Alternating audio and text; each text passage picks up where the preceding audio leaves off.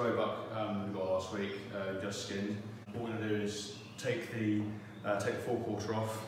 I mean, you basically break a deer down or any animal down into sort of primal sections. You've got your haunches, you've got your saddle, this bit here, and you've got your forequarter, which is your two shoulders, your neck.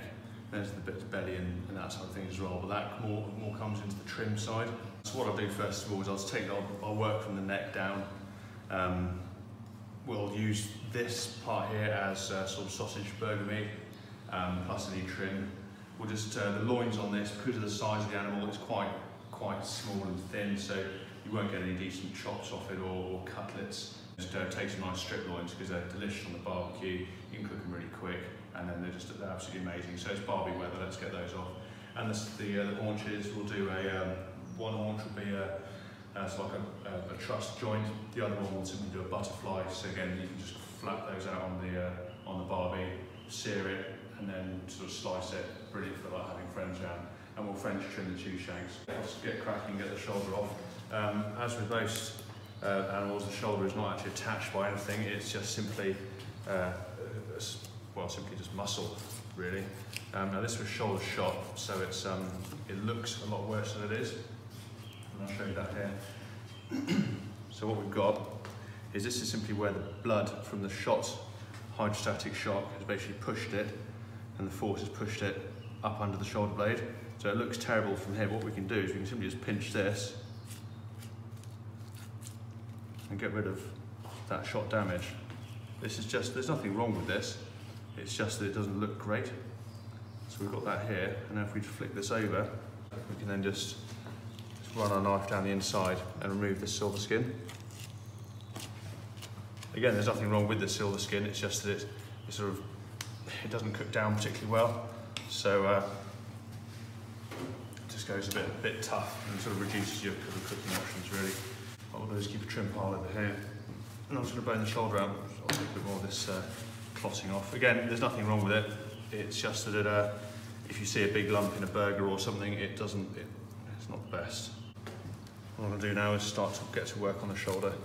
So again, there's no wrong way of doing this. Ultimately, this is going for dice and then mince. So we just need to get it off. What I do is I start on the forward shank end. It's a ridiculous joint. This, you think you just go through like that. It's a bit more upenddy.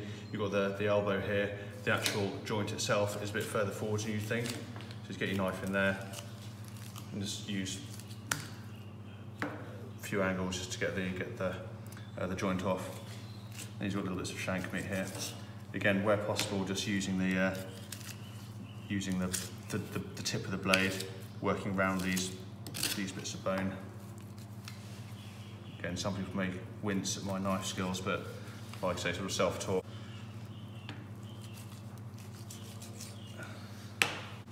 Again, that's this end bit here is just where all the tendons join. Not great. It does end up in that bit in the burger.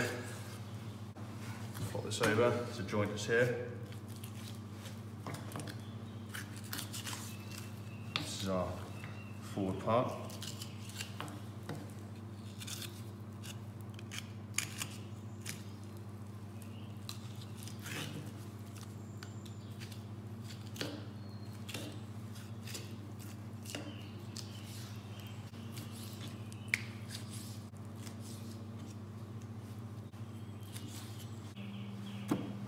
It's the underside of the blade bone here.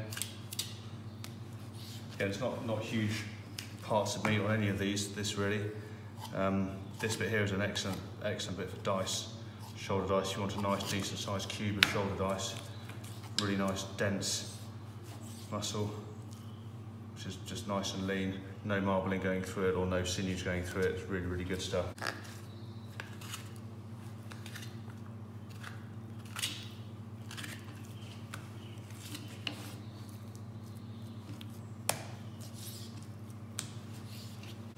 Damage on this one.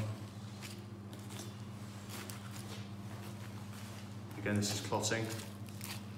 And this will put a lot of people off. They see this thinking, oh my God, Jesus Christ, this whole thing's completely ruined. But it's not, it's just where the thin membranes of the shoulder has been pushed out with blood and clotting. So we can just grab it here, just trim this off. See, we lost a bit of meat, but not that much.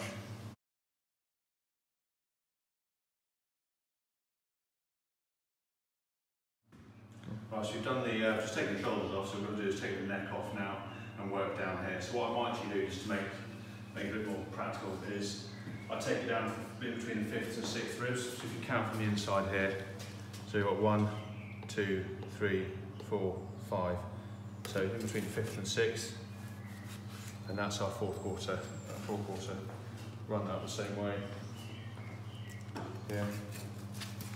Right, so this here is our forequarter. So now we know we've got our neck meat, we've got our loins, or strip loins, and we can sort of break it down. I can then get this back in the chiller and keep it nice and cool. Let's go to the front.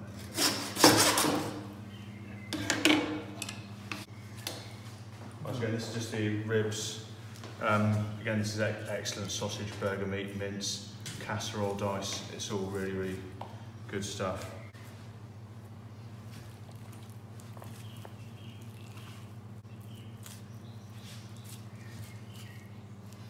I'm going to just get my knife down on the inside of this little eyelet there.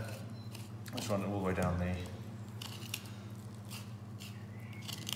the neck.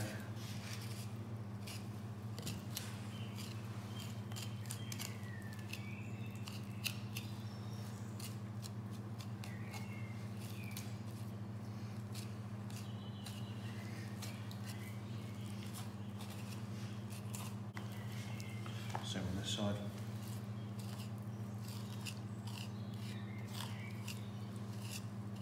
Now on a larger animal, this is a lot more worthwhile. I mean, on something this small, you could go on forever trying to get every last little scrap out, and that's if you want to, is absolutely fine. But we're not going to be too fastidious with this one because, like I said, we'll be here all day, and the yield we'll get off it. It's not really worth the effort. One thing I would say is that when you're doing this, avoid this bit here. This is the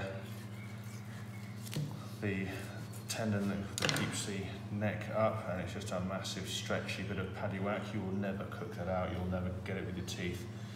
I'm just going to, all that's going in the stock pot.